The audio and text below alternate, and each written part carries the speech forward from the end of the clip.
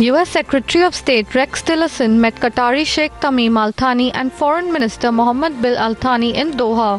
Qatar and Bahrain are home to the largest US military bases in the Middle East. Tillerson has also initiated talks between the warring Arab world over funding of terrorism, but nothing has come out of the effort so far. In a major blow to Pak apologists, the people of Pakistan-occupied Kashmir have raised their voice over Pakistan's duplicitous stand on terrorism. The protesters slammed the Pakistani government and the army for providing a safe haven for terrorists.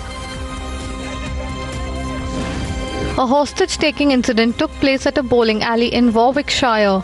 The police department said that the forces are still investigating the incident. It did not confirm the reports of an armed standoff and provided no details except to say that the incident was not terror-related. An air ambulance was sent to the scene and there are no casualties so far.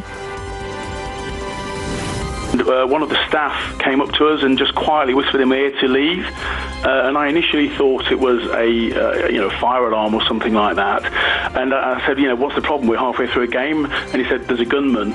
And I looked up, and there was a guy probably 20 or 30 feet away walking towards us with a sawn-off shotgun sort of slung over his shoulder, if you like. Bangladeshi Foreign Minister A.H. Mahmood Ali urged India to contribute towards putting pressure on Myanmar to find a peaceful solution to the Rohingya crisis. We further urged India to contribute towards exerting sustained pressure on Myanmar to find a peaceful solution to the crisis, including sustainable return of all Rohingyas to their homeland. UK Minister Rory Stewart has openly spoken about the need for humanitarian aid in the Syrian city of Raqqa. The minister said that there is a huge need for international partnerships to come together and support Raqqa. The fall of Raqqa marks a major defeat for the Islamic State group, which has seen its self-styled Islamic Caliphate steadily shrink since last summer. One of the ways in which the British government has been different, I think, from other members of the international community is we have been able to move quite quickly. But this is just the beginning. It will be necessary to bring together many more funds from many other partners, particularly from the Gulf, because there are huge needs.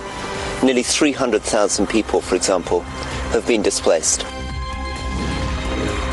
Thousands of people gathered in Myanmar's administrative capital to show their support for their country's leader, Aung San Suu Kyi, and her government's handling of the Rohingya crisis. Many of them carried images of Suu Kyi and held banners which had messages of support for her on them.